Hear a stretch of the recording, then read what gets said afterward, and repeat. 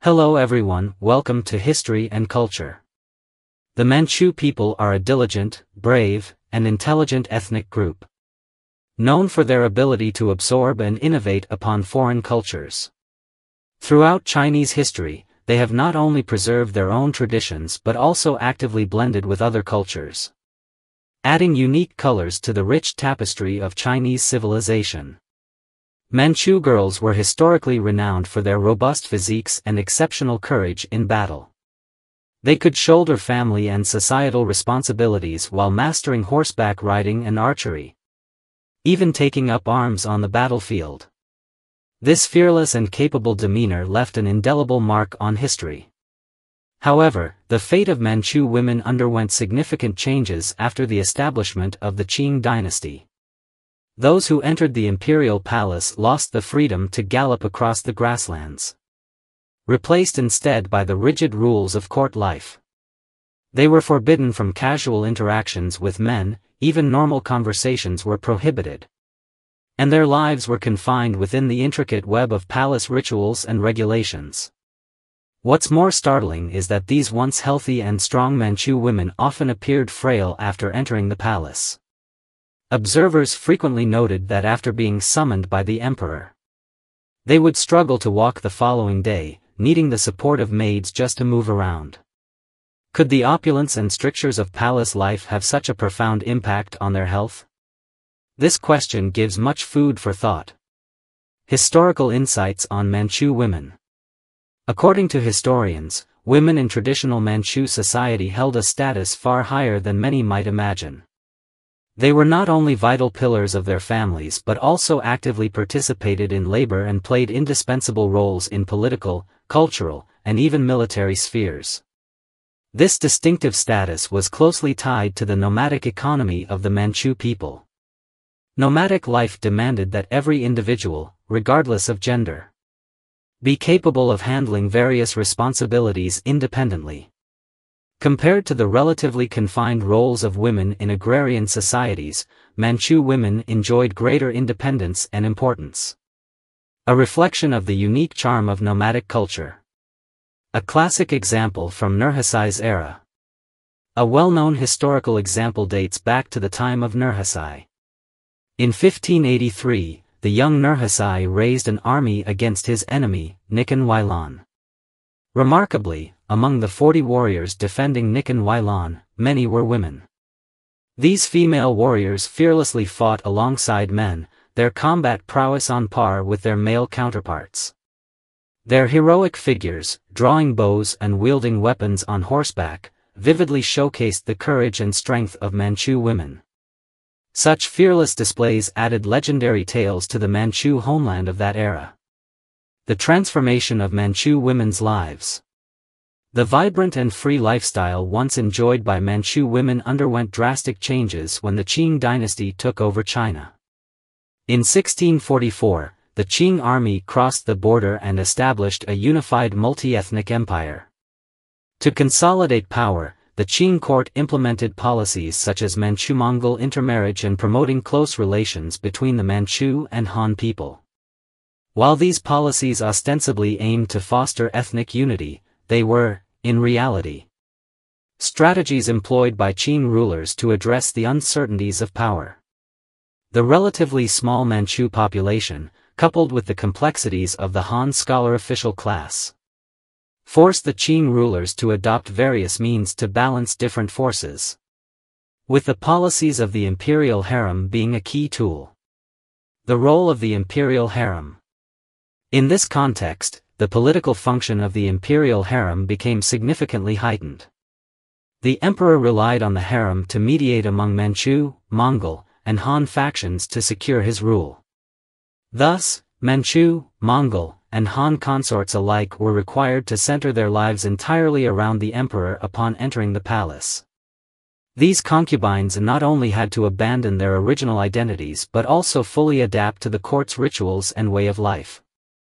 This institutional arrangement profoundly affected their personal destinies and reshaped the power structure and cultural ecology of society as a whole. For Manchu women, this transformation was particularly drastic. from the unrestrained and free-spirited life of the grasslands. They were forced into the strict confines of palace rules, where every detail of their lives was meticulously controlled. Their clothing, diet, housing, and even the way they walked had to comply with rigid court etiquette. This dramatic shift from a nomadic culture to the highly regulated palace culture left many Manchu women struggling to adapt. They not only endured physical and mental exhaustion but also faced immense psychological pressure. Once strong and unrestrained on the grasslands, these women found themselves confined by palace rules and etiquette, suppressing their natural instincts. This stark contrast drained their vitality, leaving them burdened with profound loneliness and helplessness. Under the shadow of imperial power, the harem became a labyrinth of complex power struggles. Consorts had to navigate not only the emperor's favor or indifference but also the overt and covert rivalries among other concubines and the threats and exploitation from eunuchs. Under such relentless pressure, once healthy and spirited Manchu women gradually became weakened, losing their strength and vitality. Their lives were fraught with unease and risk, where even minor missteps could lead to demotion, punishment, or the grim fate of execution. In this environment, harem women began to deliberately craft an image of frailty and helplessness to align with the emperor's aesthetic preferences and palace expectations. A slender waist, graceful steps, and a nearly sickly beauty became the standards they strived to meet. Behind this pursuit of beauty, however, lay unspeakable physical and psychological torment.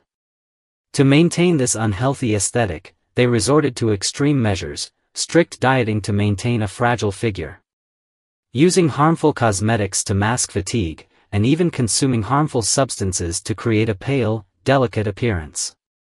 This distorted pursuit severed the once vibrant Manchu women from their health and vitality. Moreover, life in the harem distorted more than just their physical appearances. The lack of exercise, monotonous or unhealthy diets, coupled with frequent pregnancies and childbirth, further deteriorated their health. Even more critically, the immense psychological stress weighed heavily on them. They had to tread carefully every day, maneuvering within the constraints of etiquette and rules, knowing that a single misstep could lead to irreversible consequences. When women in the harem needed assistance just to walk, it was no longer an act of feigned delicacy but a true reflection of their lived reality. Once strong, healthy, and battle-ready, Manchu women became victims of the palace's oppressive pressures and rigid rules.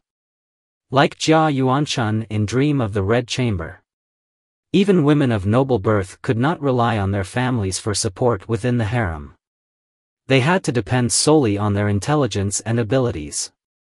This isolation forced them to quickly familiarize themselves with the palace environment and learn to navigate the power struggles to survive. Some astute concubines soon realized that while beauty and talent were important, they were not decisive. What truly determined their fate was the wisdom to handle relationships with the emperor and other concubines. They learned to observe the words and actions of others, discern the emperor's thoughts, and carve out a position for themselves within the complex web of palace power dynamics. This survival intelligence manifested in their ability to use limited resources to win the emperor's favor and even secure a foothold in the harem's power structure. Thus, Manchu women were forced to conceal their true selves, becoming masters of palace scheming. Their once outgoing and straightforward nature was suppressed, replaced by a cautious and calculating approach to life. This transformation profoundly impacted their psyche, leaving them to endure indescribable suffering. Some historians have remarked that the journey of Manchu women from standing proudly on the windswept grasslands to being imprisoned in a gilded cage represents not only personal tragedies but also a reflection of their nation's struggles amid profound societal upheavals. This is the History and Culture channel. Liking and subscribing are the greatest help and support to us. Thank you everyone and see you in the next time.